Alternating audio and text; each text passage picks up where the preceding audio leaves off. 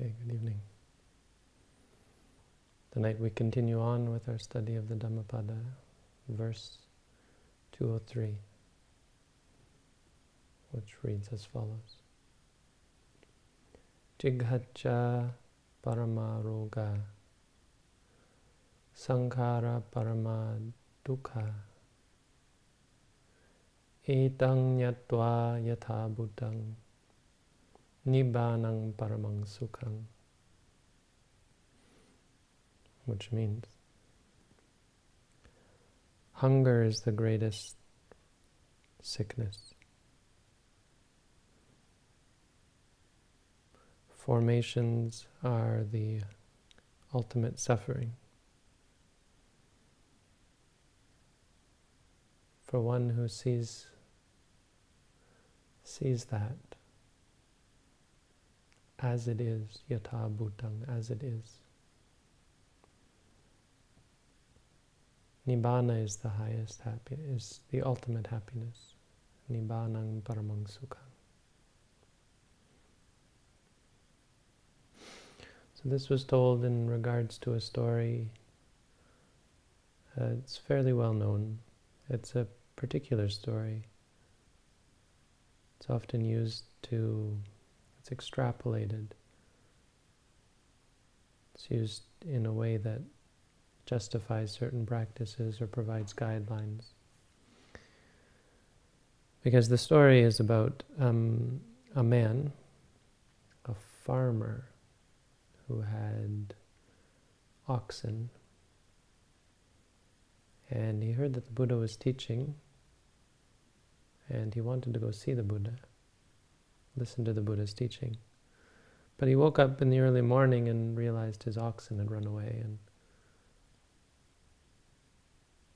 so he debated what to do. I want to go hear the Buddha teach, but my oxen, they're my only livelihood. What can I do? And so he decided he had to go after his oxen, and spent all morning looking for them and chasing after them and bringing them back home. And he was quite hungry by that time, but he thought to himself, well, maybe I can catch the end of the Buddha's teaching if I go now. And so he put his oxen in the corral and went off to find the Buddha. Went off to the monastery to listen to the Buddha.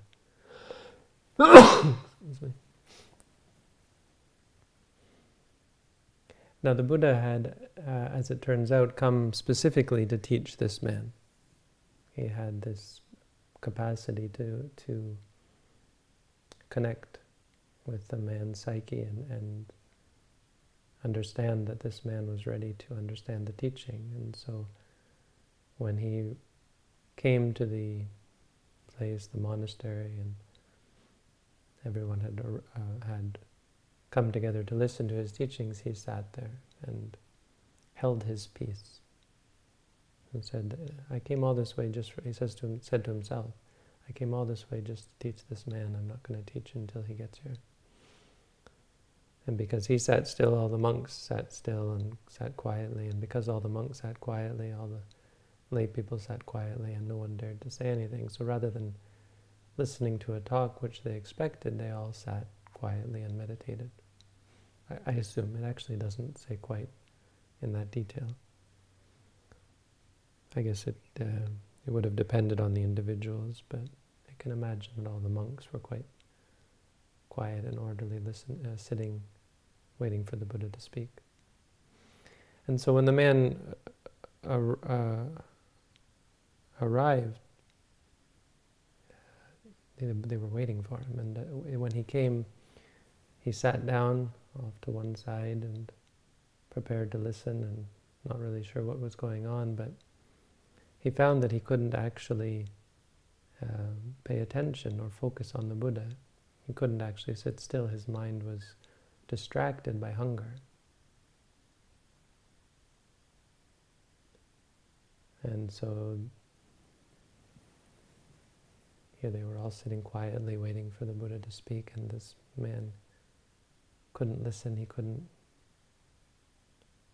couldn't even sit still. He was fainting perhaps with hunger, or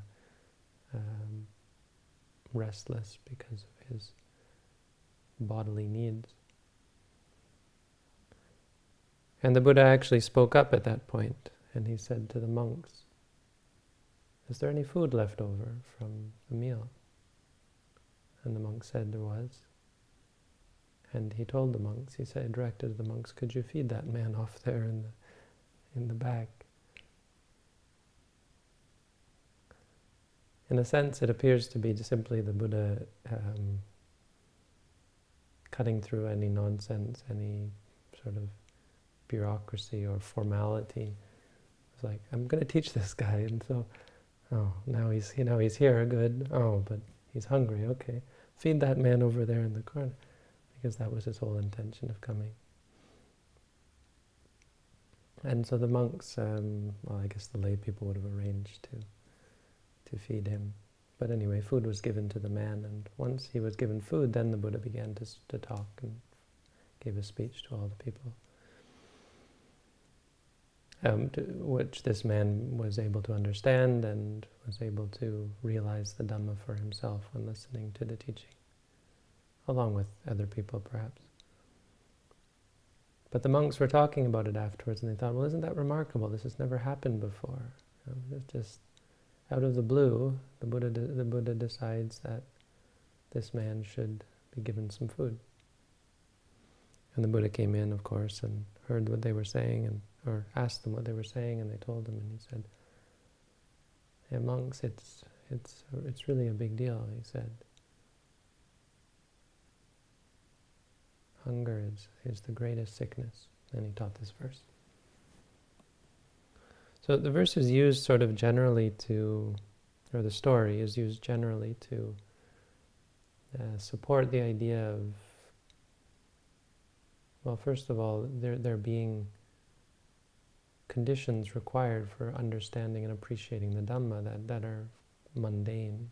And so I mentioned this story briefly in a talk I gave recently about things that might supersede the need to practice. And here's an example: food. If you're very hungry, it's practically speaking hard to understand and appreciate and take up the Buddha's teaching. Same if you're falling asleep, for example. But it's used even more broadly to talk about societal requirements. For example, the need for just economic policy, right? You have lots and lots of poor people. It seems to be going against the Buddha's teaching here, if you extrapolate it to that extent. Because as Buddhists, we're promoting the Dhamma, but in order to promote the Dhamma, we have to ensure that people are able to appreciate it. And so an argument could be made to extrapolate this verse to talk about justice and equality. I mean, equality not of outcomes, perhaps, but equality of opportunity, so that we allow people who have the potential to develop spiritually. We give them the resources necessary, make open the opportunity for them. So that's one of the reasons why it's quite popular. It doesn't really have anything to do with our practice. So the question, as always, is what does this verse mean to us? How does this relate to our practice, and what's the lesson we can take from it? So I think there's two parts, and it really relates mainly to the verse. The first part is the idea of hunger being the greatest sickness. And it can be taken in two ways. I'm not entirely sure that the Buddha was simply referring to physical hunger, right? But it's not entirely clear that he was hinting at something greater, because of course there's two kinds of hunger. You can think of tanha, which means thirst, but it's referring to greed, desire, addiction, that sort of thing. And that's a kind of hunger. But simply referring to physical hunger, it's still a very important point. When we talk about when we talk about the suffering, when we talk about the nature of our existence, suffering goes far beyond simple physical pain, for example. It goes beyond things that we can avoid, right? Our ordinary understanding of suffering is generally that it's something that you experience once in a while, and you can and should find ways to avoid it, ways to fix it if it comes up. But there are things that get in the way. Of course, sickness is something that gets in our way of doing that, and so we spend a lot of time and energy and money on trying to avoid sickness. And some of them are easy to avoid, easy to eradicate, easy to fix. Others are not. There are sicknesses, of course, like heart disease and diabetes generally often being manageable at best, and of course cancer, which is quite often, even though you might go to great extremes to destroy the cancer inside, in the end you succumb to it and die. But hunger, just physically speaking, hunger is really at the top of the list, because ultimately it's a sickness that we can never avoid. If you look at it in a certain light, it's the one thing that we always have to take medicine for. Of course, we've adapted it to being something pleasurable, where we look at eating as something that actually is a positive thing. Not having to eat would be quite unpleasant for most people. But nonetheless, it points out that the very fabric of our existence as human beings is a dependency, is one that is susceptible to great suffering, right? Simply being without food, which is of course something that we've become desensitized to. But if there were a being who didn't have to eat and saw that we all had to eat, it would seem horrific. Wow, you mean 3 times a day you have to take medicine from the moment you're born, every single one of you, and you haven't found a cure for this yet? How horrific. And if you don't eat even one day, if you go one day, you start feeling pain, you start feeling weak, your body starts to waste away, your whole being starts to crumble, and you could die if you go long enough without food or water. Horrific. So physically speaking, it puts us a little bit into perspective in the greater scheme of things, what we are as human beings. Our existence is something very contrived, very specific, and very much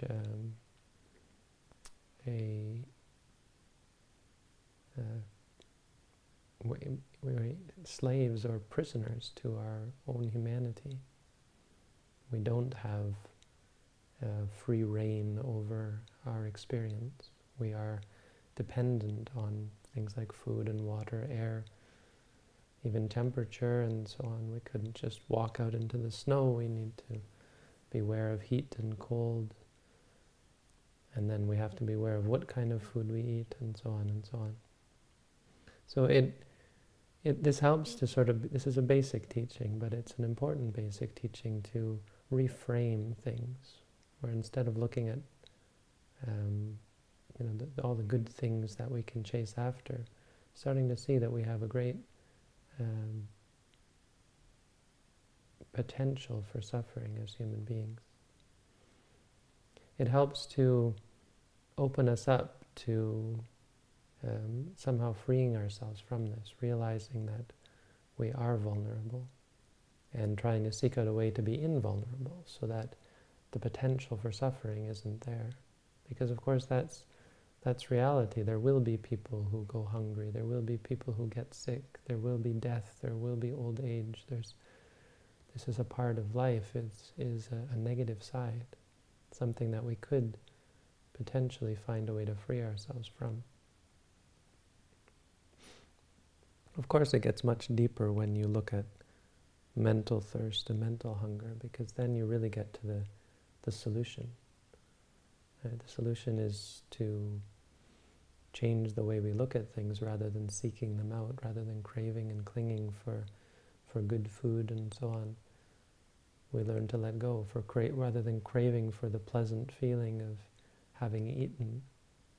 We're okay with being hungry or sick or so on, because that's really the only way, giving up our partiality, our thirst for, I want this, I want that, giving up our hunger. It's the only way to really be free from the potential for suffering.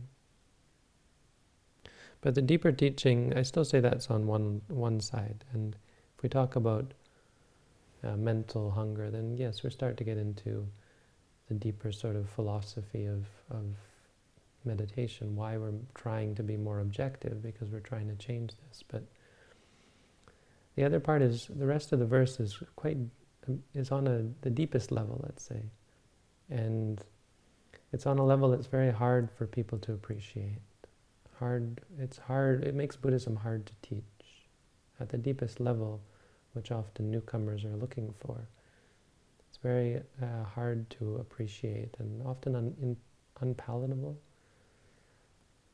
hard to swallow. Because you're talking about the ultimate, and that's what's important to understand, you're talking about the ultimate level of understanding.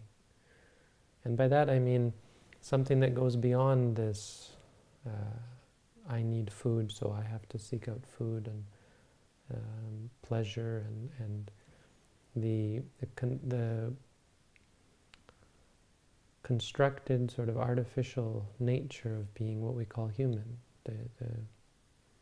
the things that we think of as being true and right, like I have to go to school and get a job and work and make money and even just more simply get food to eat and live and find pleasure and get married and have sex and have children and so on and so on.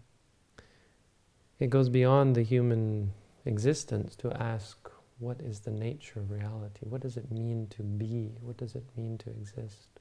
What is the truth of the universe? It means much more fundamentally than anything that being human could possibly mean. So it's two parts, and they're directly related. The first part, the idea that sankhara are the ultimate suffering. And the Buddha says, once you've understood this as it is, yatha bhuta, and that's important because we're talking about something that doesn't make any sense until you understand it for yourself. At best, it's a claim that we can make, and it's a very bold claim, and I think that's useful, because we don't have to present it as a belief, as a theory, as a dogma, but we can boldly claim that, and what it literally says is that all arisen things, a sankhara is anything that arises, are dukkha, are suffering. Which of course it goes very much against any non-Buddhist framework, to think that anything that arises is dukkha. Now of course you can explain that part of it by saying we don't really mean suffering. You can say it just means that it's not satisfying, or it can cause you suffering if you cling to it and so on. And that's not technically wrong, but it's even a little bit deeper than that. What it's saying is that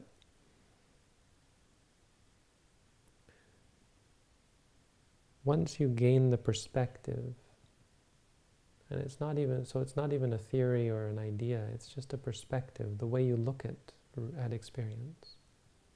Right? It's not having the theory, I believe all sankharas are dukkha. It's how you look at what arises in front of you, because our ordinary way of looking at things is, oh yes, that will make me happy, oh yes, good, bad. Seeing them all as dukkha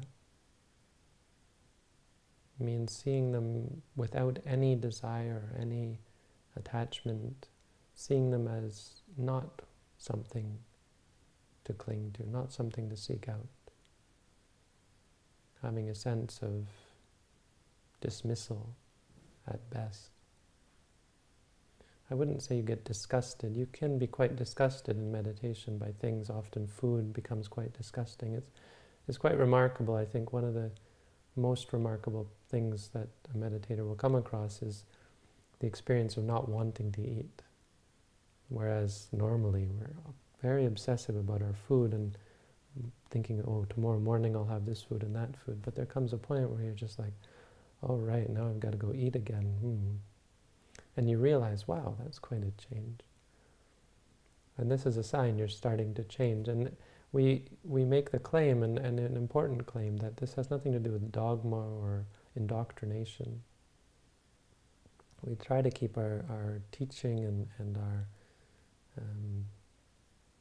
dogma at a minimum, because what we want and what we claim to be giving you is an understanding for yourself of things just as they are. And our claim is that when you look objectively, this is what you'll see, this is what will happen. You'll start to see the passion, the desire is all quite uncomfortable and unpleasant, unnecessary, unhelpful, unbeneficial, and you'll start to let go, and your perspective will change. Rather than looking at things, ooh, that's interesting, is that going to make me happy? You say, oh no, I've been there, I've seen that doesn't make me happy. And you'll start to become disenchanted, nibbida. And as a result of that, you'll see things as dukkha. You'll say, oh no, that's no. Until you get to the point, and it's kind of, in an ultimate sense, this idea that all sankharas are dukkha, or sankharas are the ultimate suffering, is just a moment of realization. And it's so hard to explain this, and it must be, for some people hearing this must be quite repulsive and uncomfortable to hear. Certainly something that people will not be happy to, well, not agree with, let's say. But there comes a moment, and this idea that it's the ultimate suffering is a moment of experience where you have an attitude, a perception, a perspective that inclines away, that turns away from samsara, from even experience.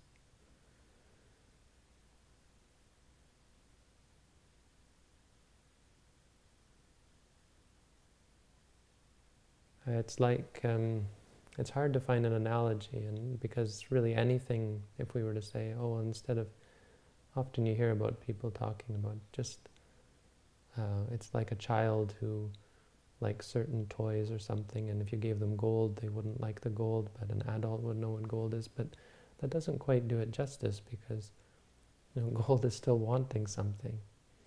At best, there's one in the Visuddhimagga that talks about a bird, a bird hopping through the trees and looking for fruit. So it hops from branch to branch looking for fruit until it finally realizes the fruit, it gets it. It's like, oh, wait a minute, this tree has no fruit. So it's presented as that. The letting go is when the bird flies off, and the bird flies off because it realizes there's no fruit. But that also doesn't quite get to the point, because it still gives you the sense of, well, this bird is looking for something and that it didn't find here. It goes deeper than that. Seeing sankhara as dukkha is not even in the sense of, oh, well, there must be sukha somewhere else, there must be happiness somewhere else. It's a changing of perspective in the sense of, I often talked about this idea of a bird, and maybe a bird in a nest would be a good analogy. There's this horrible fact of life that I understand, that mother birds will kick the baby birds out of the nest when they get old enough to fly. So it's like us being kicked out of the nest. The bird being kicked out of the nest is at that moment, it has a great horror. And that feeling of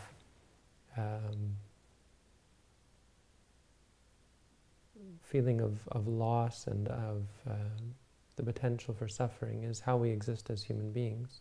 We're very happy in the nest, happy with our mother bird feeding us, happy with all the things that we can find, all the joy that we can find. And anytime we get kicked out of the nest, we're horrified because we're losing, our firm foundation and potentially falling into great suffering. We're afraid of the suffering of falling. Anyone who that would happen to would have great fear. But the truth of reality that we don't understand as human beings, and that the baby bird doesn't understand, is that we have wings. Is that reality isn't like that. Reality and the greatness of Buddhism, and why it's not a pessimistic religion, and meditation is not at all pessimistic, is that happiness is something very different. Reality is something very different. This whole concept that somehow happiness has anything to do with things that you get, pleasure that you receive, is just wrong. It's based on delusion. It's based on misunderstanding. It's inferior.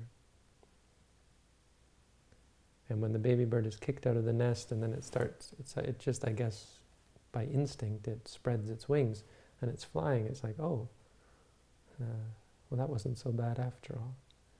In fact, it's much better. It's a necessary change of perspective, and suddenly this is no longer a feed me, a big mouth in a bird's nest. Suddenly it's a bird flying through the air. I think that's a fairly good analogy, this change of perspective. The second part, related, is I think perhaps the most hard to swallow part, the most unpalatable part of Buddhism, hardest to explain. That you could explain that Nibbana, Nibbanang paramang sukhang, for someone who has seen that all sankharas are suffering, Nibbana is the ultimate happiness. So they look at happiness in a different way. It should be easier to understand now that I've explained that side, so you get the context. I mean, easy to understand in the sense you understand it's quite specific. It's not something that relates at all to any kind of happiness in the world. So if you say, how could Nibbana be happiness? I mean, maybe you think that if you don't know what Nibbana is, you say, oh, that's okay, Nibbana, that's kind of cool. Maybe it's this place that I go to and there's crystal trees and music and Buddha is sitting there. And no, not at all. Nibbana is cessation. It's an experience of cessation. And so when people hear about that, it's quite frightening. And it's because it's out of context. We compare it to any kind of happiness in the world, and it doesn't work that. I mean, it's so unpalatable for that reason. It's like saying, I'm going to kick you out of the nest, and you'll be much happier. The truth is, you would be. The little bird will be as well. I think the mother bird would be happier as well, but the baby bird doesn't know that, and so it freaks out.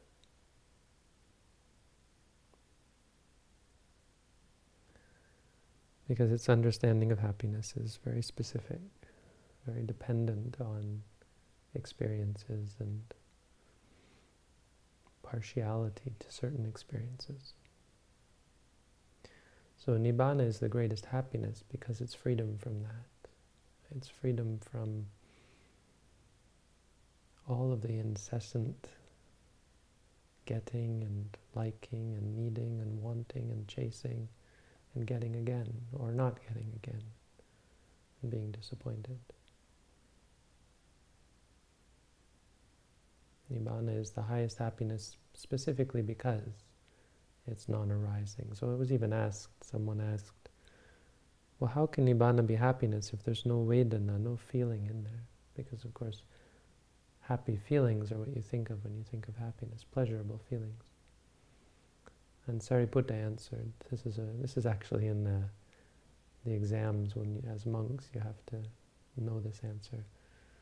Sariputta said it's precisely because there is no Vedana, there is no feeling, that Nibbana is the highest happiness. Very hard to understand, and I think unpalatable. I want to appreciate that, but use this is an important teaching to help us understand how that has to be contextualized. And I'm not trying to trivialize it or marginalize it or say, oh, don't worry about it. I'm just saying it's not something we can understand, and that's the whole point.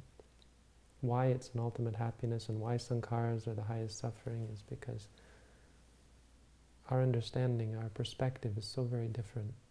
Our perspective on suffering is wrong. Our perspective on happiness is wrong.